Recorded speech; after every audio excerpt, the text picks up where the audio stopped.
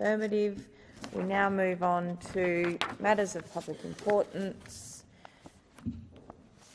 The question is that the motion moved by Senator McKim be agreed to.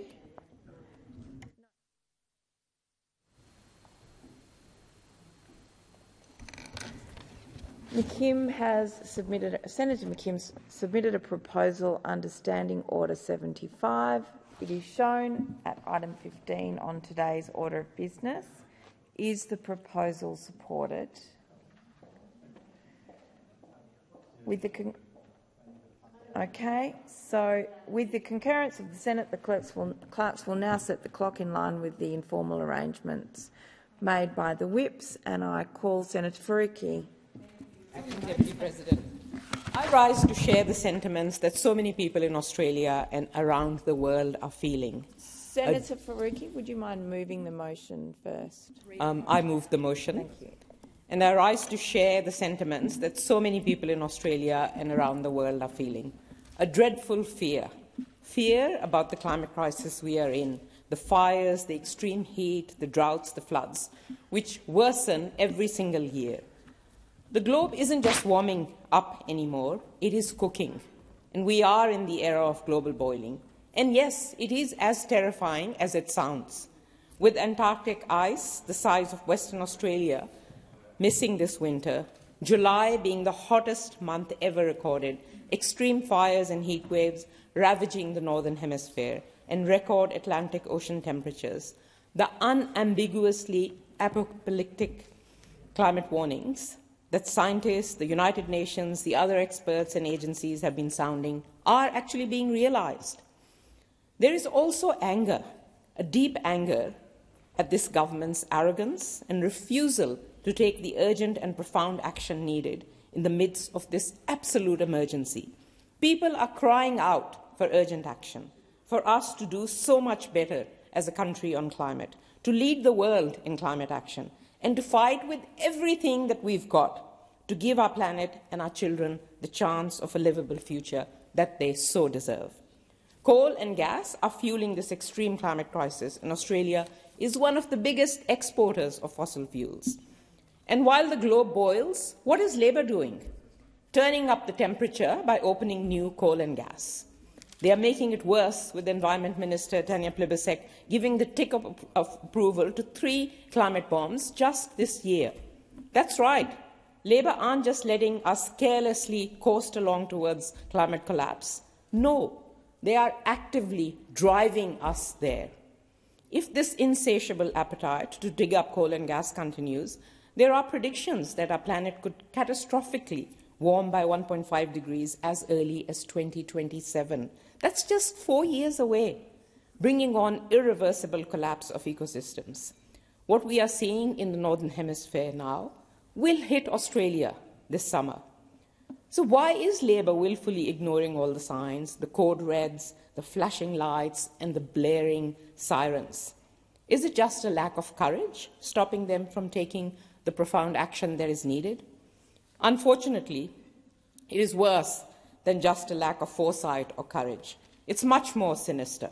Labor knows full well the inadequacy of their responses, but they are so beholden to the climate-wrecking, morally bankrupt fossil fuel corporations who fill their pockets with dirty donations that they don't care. The Labour Party are held to ransom by their buddies in big coal and gas, companies who, by the way, pay next to no tax and are using oppressive slap suits to silence activists alerting us to the climate emergency. They would rather the planet boil than stand up to these companies and risk their own coffers. Australia's coal and gas is causing climate disasters everywhere.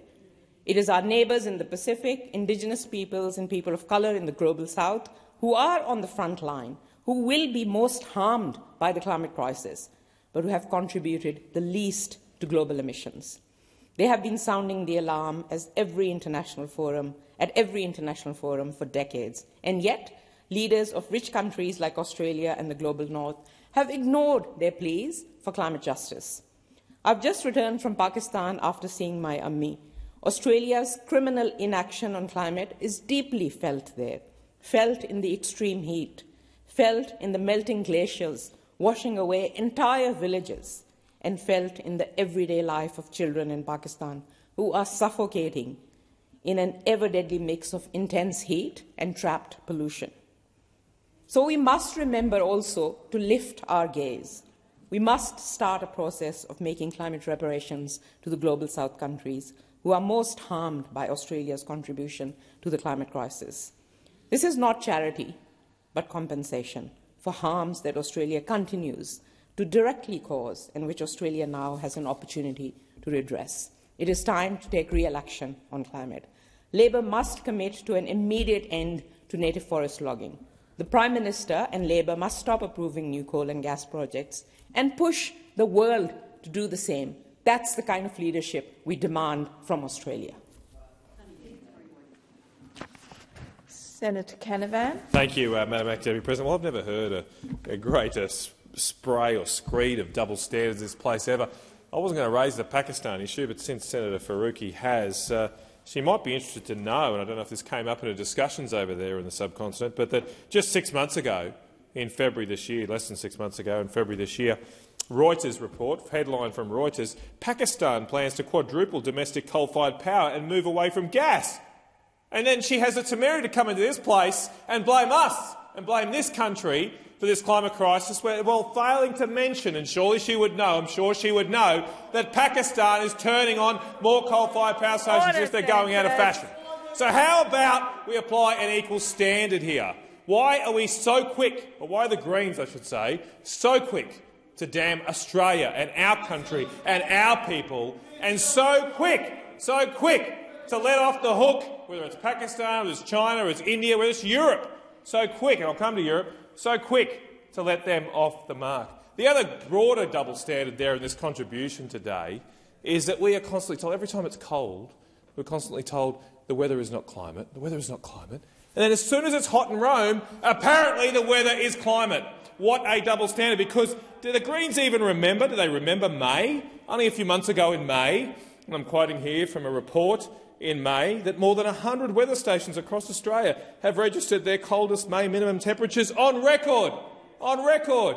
Now, I'm not saying that's climate, but you are. You're saying that because it's a bit hot in Europe at the moment, it's global boiling now, apparently it's a term, global warming is no longer useful, so they've come up with a new term to replace the old term, to scare us even more.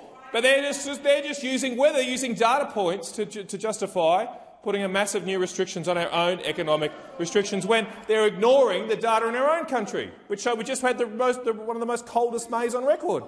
Why do you ignore that? But you just take into account that. It doesn't make any sense. Because what's actually happening around the world, not just Pakistan, what's actually happening around the world, and newsflash to the Greens, is the world is actually increasing its use of coal and not Australia. We're getting blamed. The Greens constantly blame us.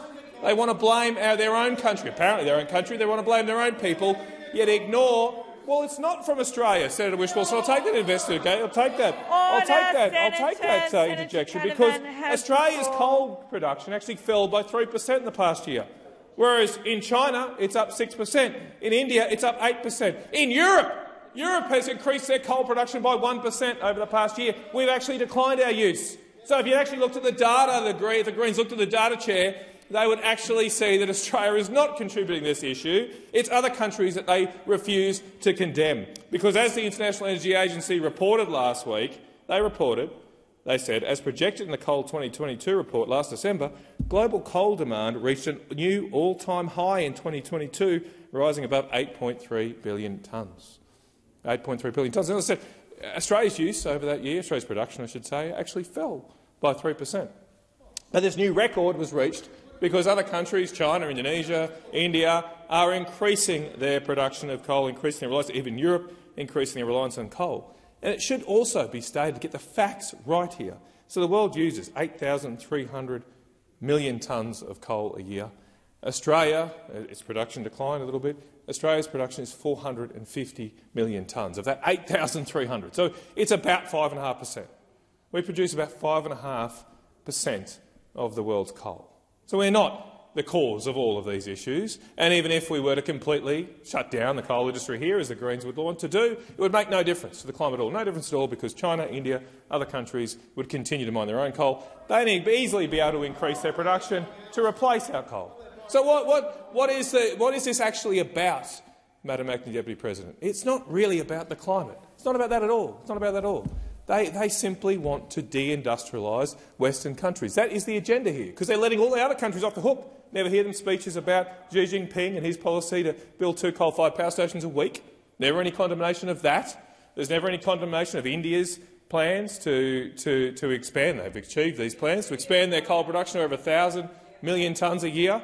They've achieved that in the past year. Never any condemnation of that. Never any condemnation of Pakistan and their plans to quadruple the number of coal-fired power stations in the country. If they really cared about the climate, they'd be mentioning those things as well. But what the Greens really care about is shutting down industry in Australia and shifting that wealth, redistributing that wealth to other countries. That is the agenda here, as plain as day, given the double standards that are constantly espoused by them from that corner.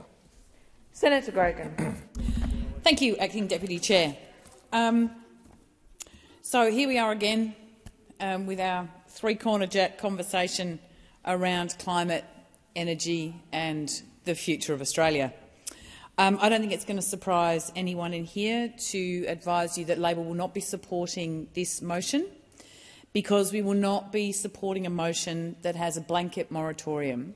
Rather, we will be transitioning Australia to a clean, sustainable energy future, because the extremities of all and the extremities of nothing are not going to give us a strong economy and a safe country and an opportunity to do everything that we can to transition to that.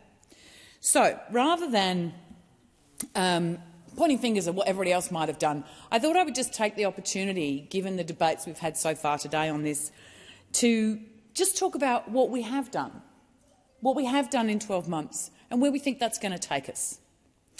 So, we do know that natural disasters are increasingly frequent and increasingly unnatural. How many times have you heard somebody say, oh, that's our second 100-year flood in 10 years?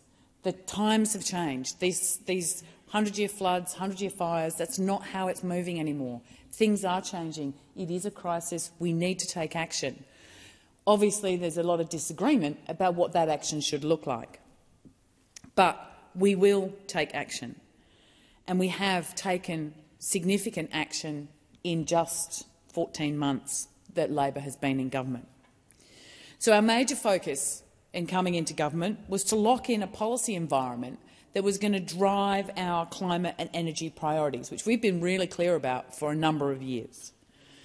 We wanted to create a policy certainty for business and encourage investment, because the kind of change we're looking at is going to take a lot of people, everybody pulling in the same direction, and putting ourselves out there as an investment certainty, as a good opportunity for investment, helps drive that development quicker, helps drive that process towards a more renewable energy base quicker. And then we went about rebuilding the relationships internationally and with our states, so that we could actually get those connectivity that we've heard some talk about already in terms of internationally and who's doing what to who, when and how. And I will take the point to say I think that the commentary about us being responsible for a country who's got much more robust action going on in a negative sense, that we're responsible for that, is kind of out of line. And the negotiation with the states and the rebuilding of the relationship with the states, so that those issues that are shared responsibilities or are connected responsibilities are things that we can then get traction on. And we have seen the fruits of that hard work of Minister Bowen. So we set our emissions reduction target of 43% by 2030 and net zero by 2050. We committed to 82% renewable energy by 2030. We have given the safeguard mechanisms teeth so that the biggest emitters will need a net emission reduction of almost 5% per year every year. We had the Chubb review to verify the carbon credits and make some changes. We've got emissions reductions finally in the national energy objectives, so that our regulators and our operators are actually using that as a baseline for decision-making and for setting the rules in our energy market. We've got the Climate Change Authority back to play a real and meaningful role. We've put net zero in the objectives of the CEFC and the ARENA Act and made it relevant to other key agencies that are playing in this space, namely Infrastructure Australia and Export Finance Australia. We're upgrading and expanding our power grid with $20 billion in rewiring the nation to increase the grid security and to drive down power prices and unlock new renewables. We finalised the law for offshore wind.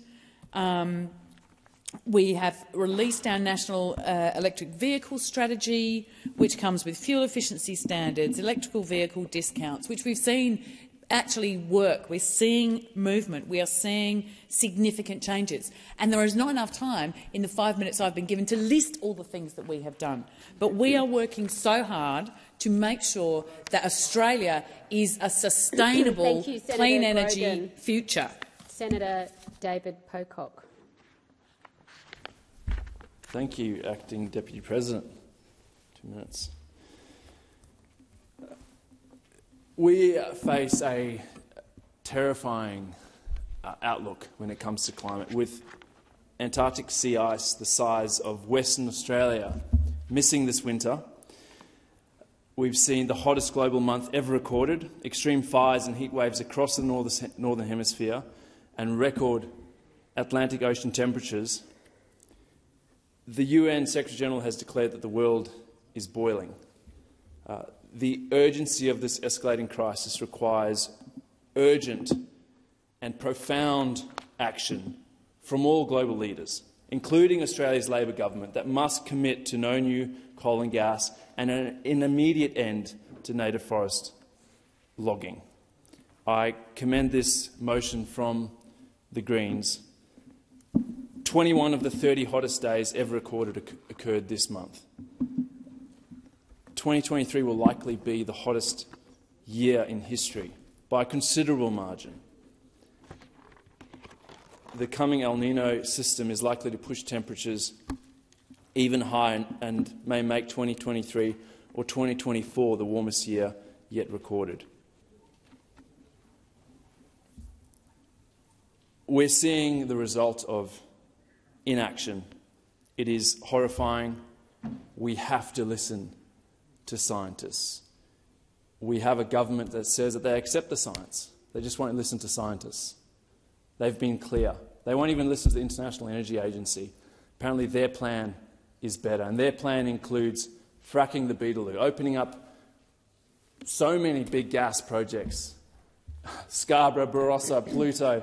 It's a long, long list, as well as approving the extension of coal in 2023. Thank you, Senator Pocock.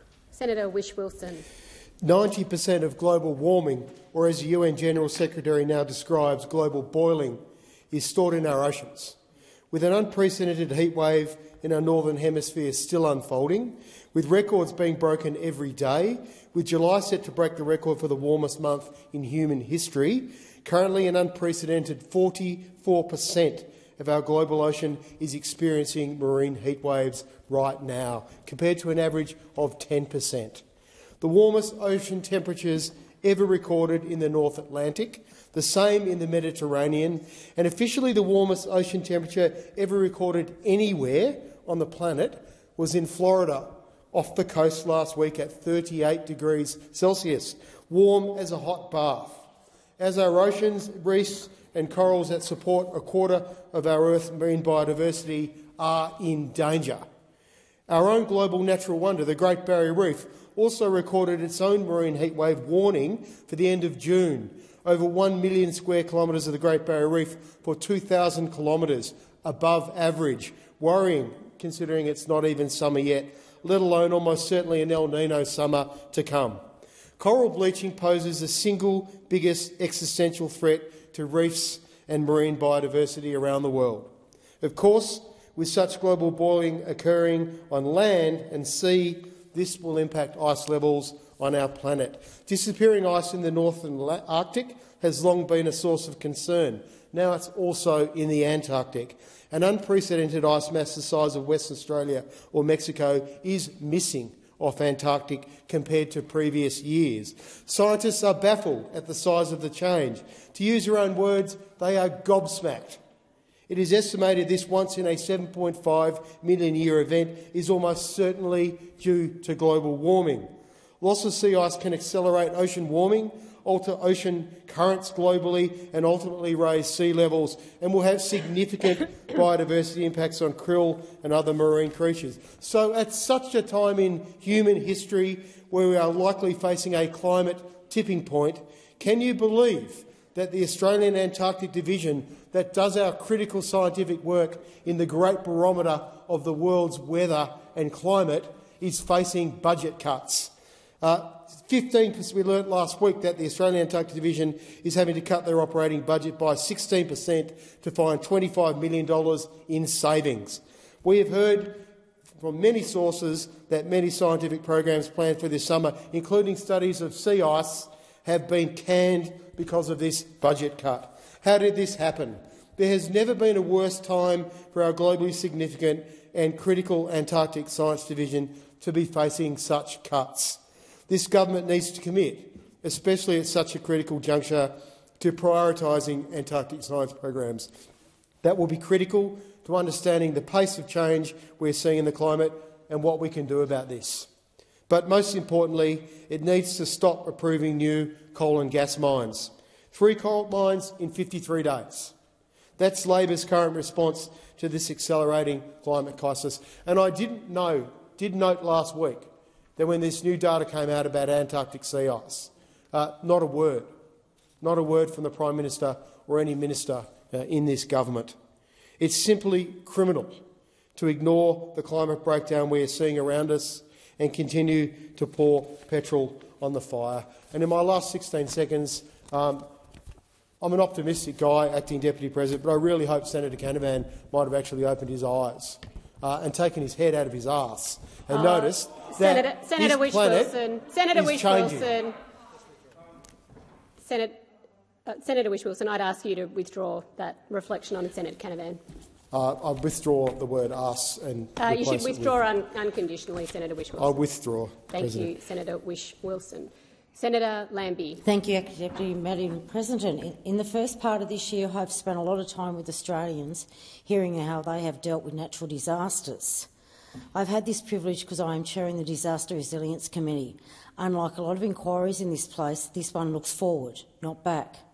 We know extreme climate events are getting worse, and what everyday families are having to cope with, it is just plain awful on what we are hearing. Between the floods and the fire, the message I've been getting is loud and clear, is that without the Australian Defence Force being called in, we are in a great world of hurt. And that is without them being in a place of war. So right now we are very privileged to be able to use them. But I've got a problem. The ADF is already stretched, and what happens when they aren't here? Our SES and fireys are also massively stretched. They're getting older, and the generation down, like me, are not signing up to volunteer. Everyone from the UN to the top investment managers are saying we need to be on war footing to cope with these extreme weather events. I can assure you something needs to be done. I'm calling for volunteers. Thank you, Senator Lambie. Senator Waters. Thanks very much, Acting Deputy President. This July has been the hottest global month ever recorded. The climate crisis is happening now. Antarctic sea ice the size of Western Australia has gone missing this winter. The Northern Hemisphere in July saw extreme fires and heat waves and record Atlantic Ocean temperatures. The UN Secretary-General Antonio Guterres says that we've left the era of global warming and we've entered the era of global boiling.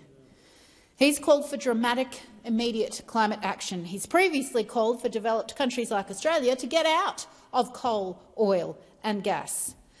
The time to act if we're going to keep global heating below catastrophic levels must be now. And yet, the Albanese government continues to approve new fossil fuel projects, putting our climate and our environment and our very humanity at risk.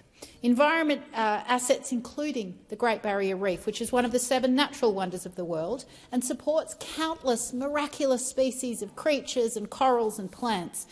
and provides a livelihood for 60,000 workers in my state of Queensland and a revenue pre-COVID of almost $6 billion a year. Recurrent bleaching as a result of the climate crisis has already changed global reefs forever. More than half the coral cover of the Great Barrier Reef has been permanently lost in successive mass coral bleaching since 2015.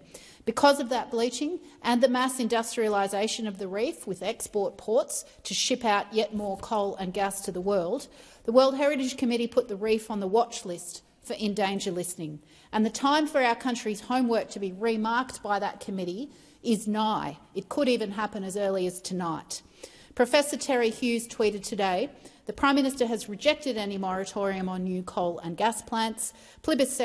Minister Plibersek has already approved 3 new coal mines in 2 months. Does UNESCO seriously think Australia is doing all it can to safeguard the Great Barrier Reef's World Heritage values?"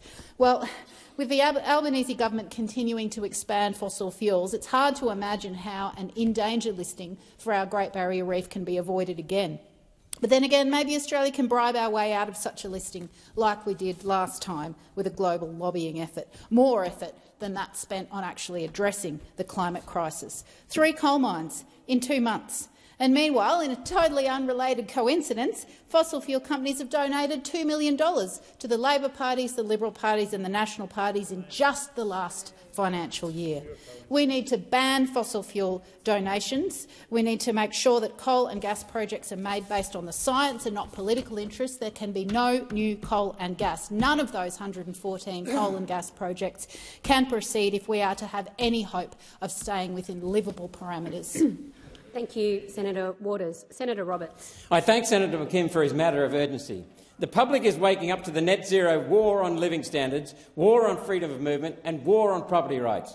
Following public sentiment moving away from global warming ideology, the media is seeking to restore its credibility on this issue.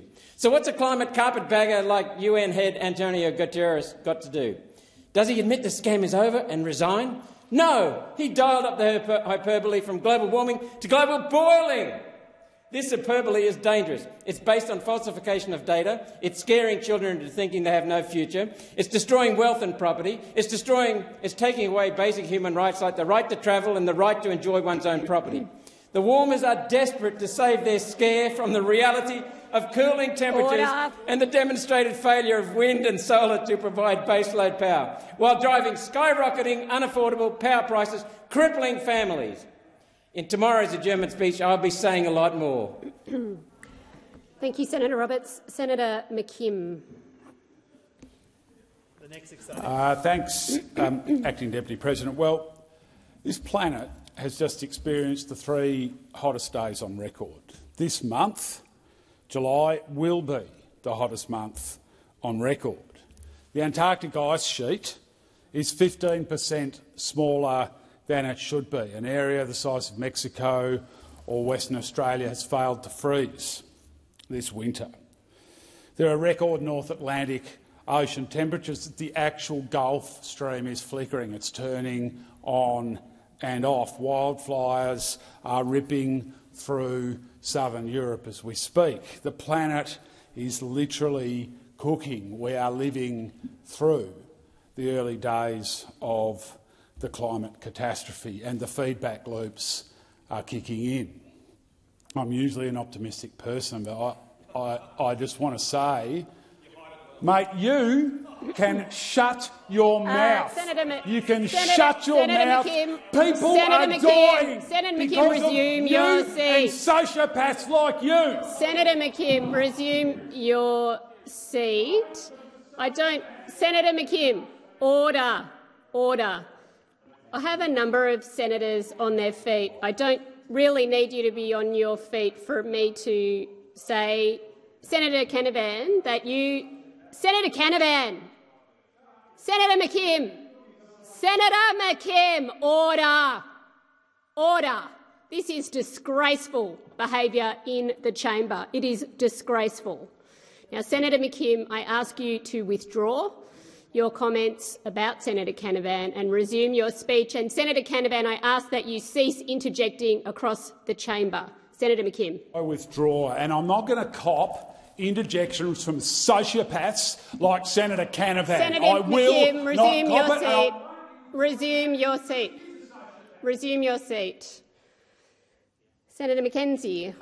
Point of order, I would just ask Senator McKim to withdraw that very unparliamentary reflection on another senator. Senator McKim, I asked you to withdraw, and I ask you again to withdraw and just continue your comments through me, through the Chair. I will withdraw, and I will say through you, Chair, that the sociopaths who run fossil fuel corporations on this planet, who are literally destroying the lives and the futures of billions of people, and their sociopathic agents in this chamber and in the other place in this parliament have got a lot to answer for. And what they've got to answer for is death, disease, displacement, starvation, people dying of thirst, arable farming lands turning into desert, and most likely billions of people dead by the end of this century, and the collapse of the ecosystems that actually support all human life on this planet. That's what people like Senator Canavan have got to answer for, and he can sit there and smirk and laugh about it as much as he likes, but history will regard what he has said and done in this place as an utter disgrace. This paradisical planet, this beautiful, beautiful planet, this complex, awesome web of life is dying. It's dying. And what is it going to take for people like him, for people like the Labor Party, for people like the opposition in this place? What is it going to take for them to act? How many people are going to have to die before you will divorce yourselves from the sociopaths running fossil fuel and forestry corporations? Thank you, Senator McKim. Order in the chamber. Order in the chamber. Order. I call Senator Shoebridge. We are living through the opening scenes of a disaster movie right now. The hottest month ever recorded. Global ocean currents collapsing, Antarctic sea ice missing, fires across Europe and North America. And the villains are there too. The billionaires accumulating ever more wealth no matter the human and environmental costs. The politicians saying we can't afford climate action while shoveling public money at rapacious fossil fuel companies. The media outlets telling people the climate solutions include getting used to the heat. In the context of global boiling, no new coal and gas is the essential first step. When the situation is this bad, not making it worse is hardly bloody radical. It's the bare minimum. Our children can't afford the cost of another dirty coal mine or another stinking gas field. They can't afford the greed of fossil fuel corporations. They can't afford a weak government. No new coal, no new gas. Thank you, Senator Shoebridge. The question before the chamber is that the motion moved by Senator Faruqi be agreed to. Those of that opinion say aye. Those against say no. I think the noes have it. Division required. Ring the bells for 4 minutes.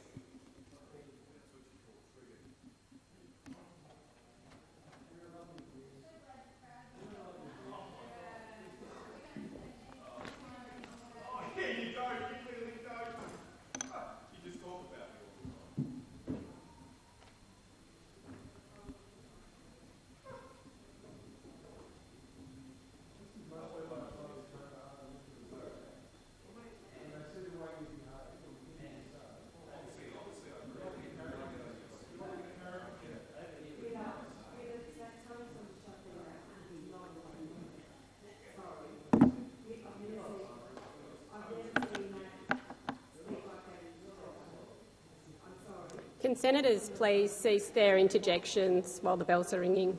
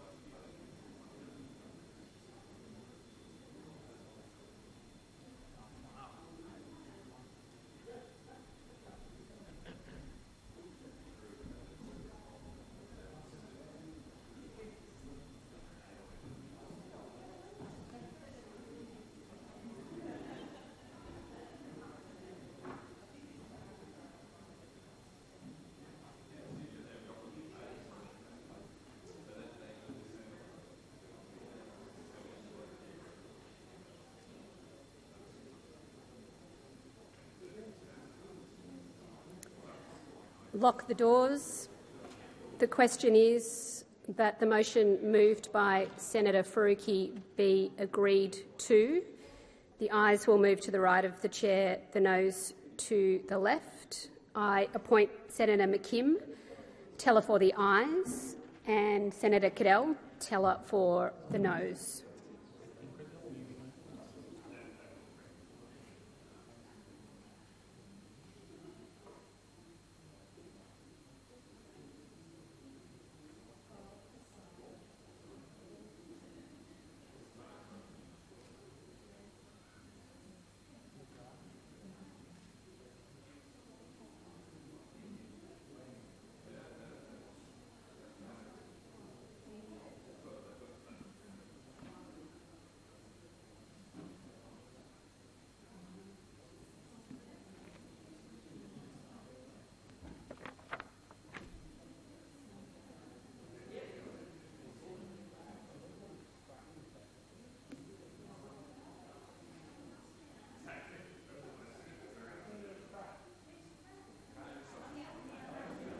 Senator Green.